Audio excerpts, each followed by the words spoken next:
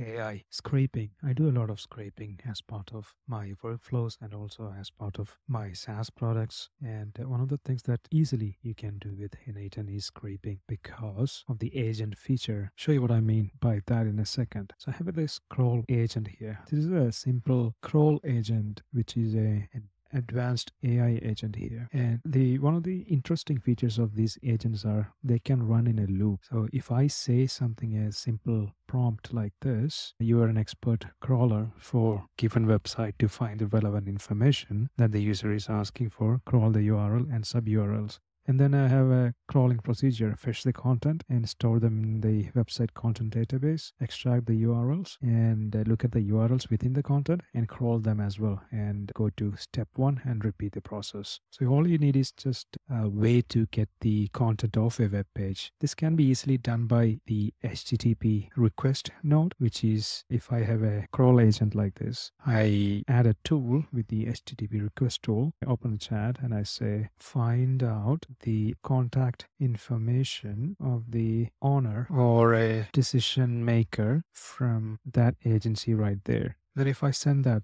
you can see that this HTTP request, and then I pin that for the sake of testing. Open this, execute it once, and now I have the URL that I have to add that there. So I can actually say scrape or fetch simple fetch web content, something like that. Get the content of link using a simple process, something like that. And here I can just say do a placeholder URL, and in the definition this will be filled in by the model. So if I say the placeholder, it has to be the thing within the curly brackets and say the URL to be scraped, and that will be a string. And if I rename that and also save this, now rerun the chat again. If I click on this repost message, unpin and send, now it will call the fetch tool with the right URL, right? And then it keeps on calling it until it finds the information. So it's not you crawl the whole website and store it in a RAG system, and after that find the information. This is real-time searching. Because the agent has the ability to go in a loop, it goes to the second page here, work, looking for the contact information and about page. So it doesn't actually crawl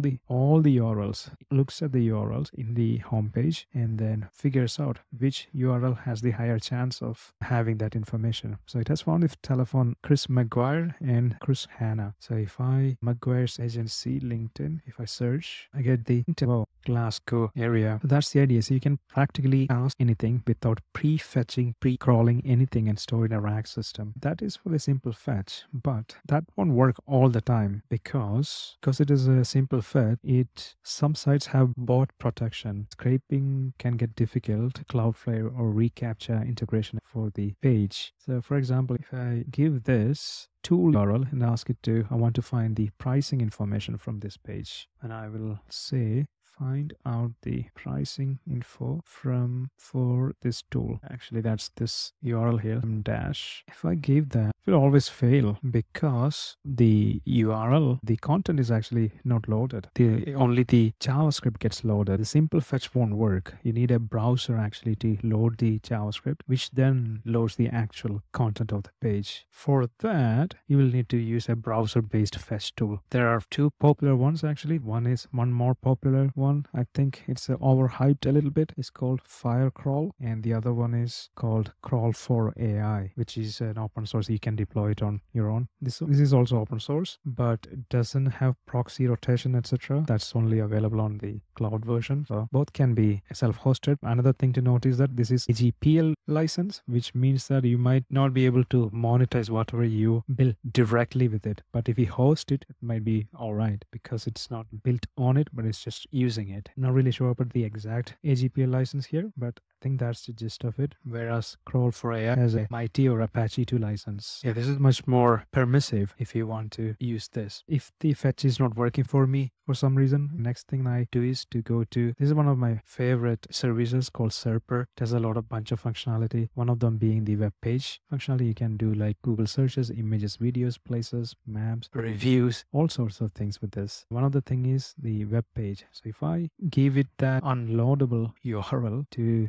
here to this service here, this can actually grab the content here. So this is the simplest form of scraping, though this is a paid service, but their free tier are very generous. I'm almost out of my free credits. Yeah, so this is the most popular one, simplest one that I use. You don't need anything complicated. Even if you want to scrape information across web pages, say for lead generation, you have a bunch of links and find the decision makers of those companies. You can give it a bunch of links and the agent itself can intelligently scroll it. You can also ask it to do other things, which I'll show you in a minute. This is the Serper scrape. Serper also uses the browser at their end, and that's why they're able to get the content. This is much faster. So if I ask the same thing again for the tool, it will now find it. Yep. It is working. Now it's scraping different URLs. And you can also see the output from the model as well. And then Serper, Scraper. So you have the pricing plans now. So that's how you do it with Serper.